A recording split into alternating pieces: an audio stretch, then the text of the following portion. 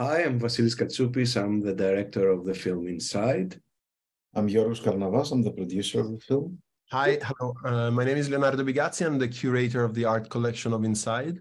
My name is Katie. I'm from the Angelica Film Center. First, how did kind of this concept of this film really get started? It's easy.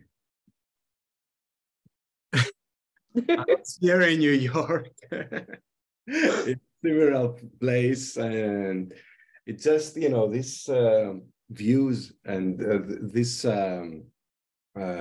environment got me to this idea. Like, I mean, what if I'm get stuck in this room and it's not be able to live, and I have all these I can see the whole city around me and people passing by, cars and people opposite, but I cannot contact anyone. So basically it came from a situation like this, and I was really intrigued to make the Robinson Crusoe story, but instead of having it in a lonely island, to have it in a metropolis like New York. There's so much gorgeous art all over the set, and I wanted to know kind of where the vision came from, and I wanted to know where the idea for like how you curated this very fascinating and beautiful, but also very cohesive storytelling, like through the art that was chosen. Well, first of all, thank you for the remarks. I think, first of all, Vasilis had a very clear vision of how the art should play a very important role in the film. I would say the role of the co-protagonist of the film. And so when Giorgos and Vasilis invited me, the beginning was really understanding the script, understanding what was their vision, and how I could contribute to the narrative of the film through the selection of the works. Because on the one hand, it was about building up the character of the collector, because every art collection is the direct manifestation of the personality of the collector, being their passions, being their obsessions, their love, their encounters. And on the other hand, Vasilis always thought about the art collection as a mirror of the psychological breakdown and even the physical condition of the protagonist, of Willem Dafoe, of Nemo. So we started by bouncing back to each other images, visions, ideas, partly inspired by the script, partly that actually shaped also the script. So in that sense, I would say this is really the product of the beautiful dialogue that we had with Vasilis, Giorgos, and afterwards also with Willem. The film, in its own way, is kind of an avant-garde art piece reflecting all of the art within it. It was absolutely stunning. So my last question would kind of be, especially considering some sort of ambiguous ending of the film, what would you want audiences to take away from the film? You really want an answer? I don't know. Yeah. Spoiler alert. Yeah, it's not a matter of spoiler. First of all, I would like to say something on your first question about the idea and about how Vasilis came to that. For me, it's very important.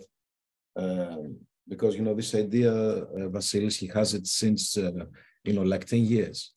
So it's not a COVID film.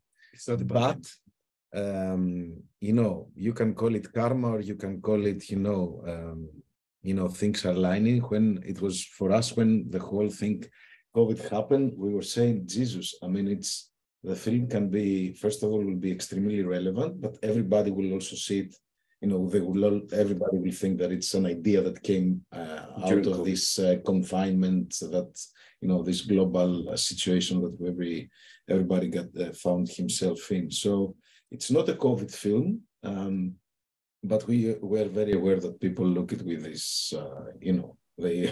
It's very difficult to take it out of people's mind. Now, about the end, I don't know. I have a lot of things to say, but I don't think it's... Even between us, we have different idea what happened at the end. Yeah. So I love that we leave it to the audience interpretation to what happens to Nemo. To guess or dream or contemplate about what happened to this guy after all. So I think it's added value to a film to have an ambiguous ending and an ending that, you know, you can really think, okay, what happened to him? He went out, then he managed to get away with it. Maybe he was, you know, caught. You know, it's for us, this is part of the beauty of the project. May I add something on that? From an art perspective, I think what is interesting about this film is the questions and relations that we are all asking ourselves after the 2 years of pandemic. Like, I think we all learned how to live in a different way with what surrounds us in our own apartments. Doesn't matter how valuable the objects and the works that we have on the walls are. And I think and wish that because this film is probably a film that will reach a very wide audience, that there will be, there will be an interest in understanding more about how and which artworks have been selected. I think this is a film that leaves you with a lot of interest in understanding the processes and the different layers behind the production of the film. And in that sense, I think it's quite interesting. And then I want to make a joke. If this is a film about karma, if you said it's not, it might be karma that brought us here. I hope your next film, Vasilis, is not going to be about a catastrophe, because if you never know. That's amazing. And I do only have 1 minute left. So my last question is, why the Macarena? Oh, yes. I mean, in the beginning, we wanted, I'm going to say, but, we wanted a song that sounds ridiculous a bit, but doing research, it has a very deep meaning, Macarena, not the lyrics, not the music, but the way it is used by the American Army as in PSYOP operations in Iraq. So the American Army used the Macarena song in order to befriend women and children when they were occupying, when we were doing operations in villages and small cities. So they were blasting Macarena, and the soldiers were doing the dance, and with the kids and the women, to show them that they are not threatening, they're not in danger and all this stuff. And also, I think they also did it again, the National Guard here in US, they did it they used it in the protests when there were Black Lives Matter protests 2 years ago, I think. So I think it's a way that the house tries to befriend him. It used in the same somehow way as it's extremely ironic as a film, especially when you contradict it with a situation. Actually, it was the first idea, and it stayed till the end.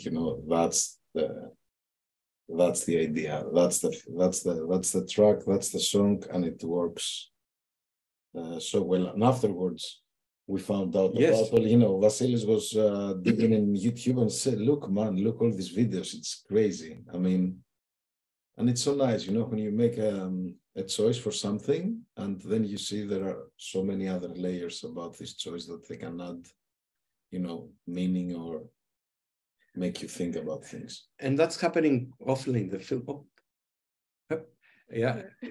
Okay, that's happening often in the film. There are so many layers in many scenes and shots that it depends how much you dig in the film and what you see. You can find symbolisms. And thank you guys so much. Have a wonderful premiere tonight. Bye. Thank you, Katie. Bye-bye. Thank you. Bye. Bye. Bye.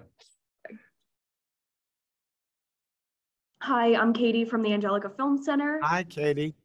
Hi, thank you so much for taking the time to speak with me about Inside, which was so phenomenal. I was absolutely blown away. I felt like the whole movie really centered and hinged on performance, and I felt like it was just absolutely phenomenal. So I would love to hear kind of what drew you to the project, how you really, because it's such a psychological kind of endeavor, what drew you into this project, to this character, and then kind of how you went about like your process of like preparing for this and really being in this role. Okay. You know, what attracted me was really the premise is very good, and I knew it wasn't going to be a traditional movie, and there aren't traditional scenes. I don't have traditional scene partners. My scene partners are the space, works of art, objects. It's basically a solitary performance. I knew also that there was the script was a blueprint, but we were going to have to invent stuff. The film would really be made as we shot it. We had a very strong narrative, you know, arc to deliver, let's say, but there were many spaces between those events that were very clear in the screenplay that we had to flesh out. And that was a lot of the creative work and a lot of the inhabiting when we were on site. So it was an opportunity. It's not a film that I've done before. There was nothing familiar about it. And also the premise and what happens in the film is very evocative. Many themes that interest me come into play. Amazing. And I'm trying to remember all your questions. And as far as preparation, one interesting thing, at least for me, is I didn't prepare, because it really wasn't important who this guy is before the event. And the event starts as soon as he gets locked in. And that's where, for us, for me, his life starts, because he is defined. He is expressed by what we see him do. And that's really the performance. Amazing. Thank you so much. I think that was our time, but Wow. yeah. Goes fast. So fast. Okay. Thank you so much for speaking with me. Have a wonderful day. All right, you as well.